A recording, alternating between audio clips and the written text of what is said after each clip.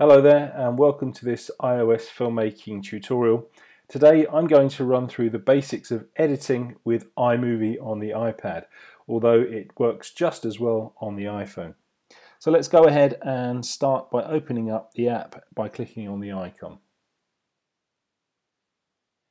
This opens up the project window. Now we don't have any existing projects, so let's go ahead and create one by clicking on this plus tab here. So this gives us the option of either creating a movie or a trailer.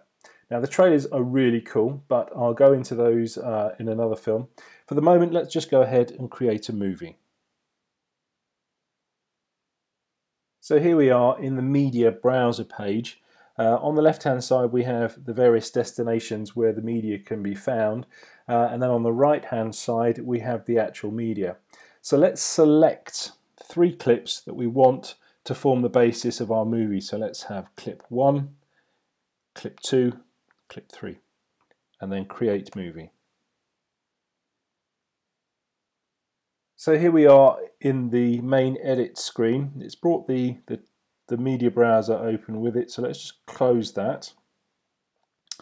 And so we have our 3 clips. We have our first clip, which is Westminster Bridge, and then that changes to a close-up of a double-decker bus going over the bridge, and that's actually embedded in the clip. It's the way I shot it.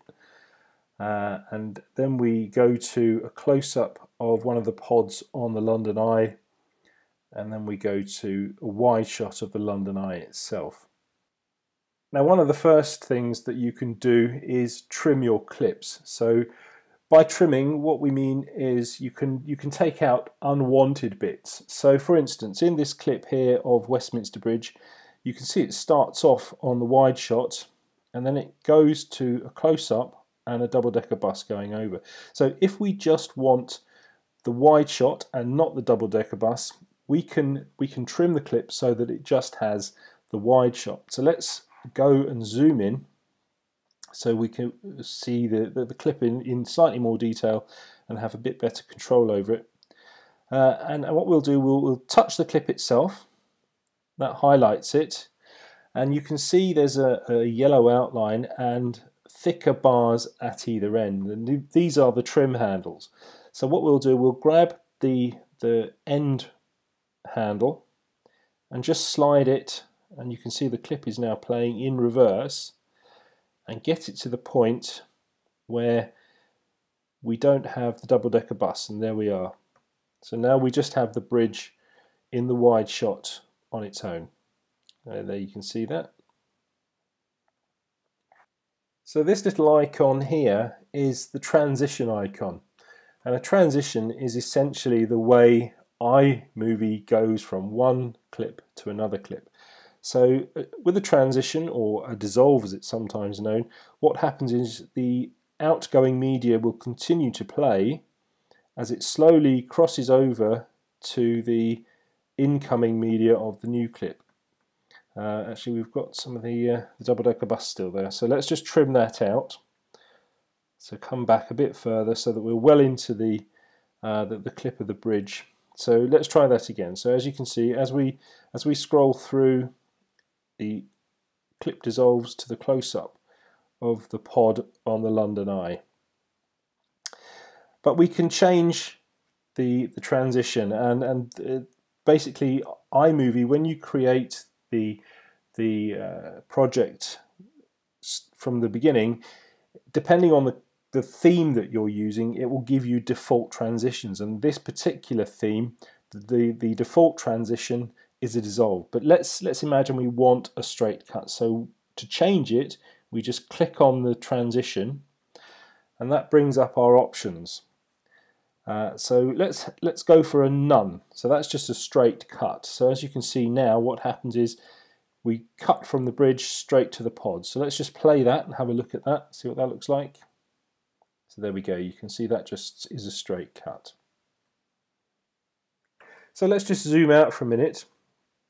And as you can see, with the timeline at the moment, we start with clip number 1, a wide shot of the bridge, then we cut to a close-up of the pod on the London Eye, and then we dissolve, to a wide shot of the London Eye.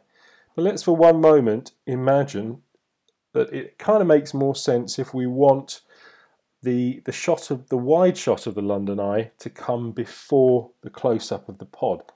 And we can do that by just clicking and holding on the clip that we want to move and dragging it to the position, or to the new position that we want it. So now you can see we've got the bridge, we've got the wide shot, and we've got the close-up of the pod. One of the other basic things that we want to do is probably add some more clips.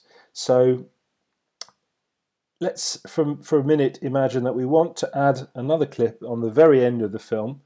So let's move the timeline and the playhead to where we want the new clip to be inserted. And then let's come up here to the right hand side, click on the plus arrow to get our media browser up, to find our new media. Go to video, recently added, and now we can scroll through and see which media clips we have. And let's for one moment imagine that we want to insert this clip of Waterloo Station. Click the plus to add it, and now you can see it's added the clip to the end. And let's just play that just to show you. So we dissolve down, and here we are in Waterloo Station in the new clip that we've just inserted. So let's zoom out of there, and let's imagine this is roughly the film, or this is the film that we want to export. So let's click Done, and now click the little export icon at the bottom. And as you can see, we have different options. We can save the video to our camera roll. We can save it to iTunes, the iCloud, and various other options. We can post it immediately to Facebook, Vimeo, iCloud sharing, iMovie Theatre, YouTube, all kinds of destinations. But let's just for a moment save it to our camera roll. And it gives us the various resolutions that we can save it. Now I always save video as high as quality as possible. So let's go HD, and there we go. That's a very quick crash course in editing using the iMovie app for the iPad. If you have any questions, please leave a comment. But in the meantime, thank you for watching. Please like and share and check out some of my other films.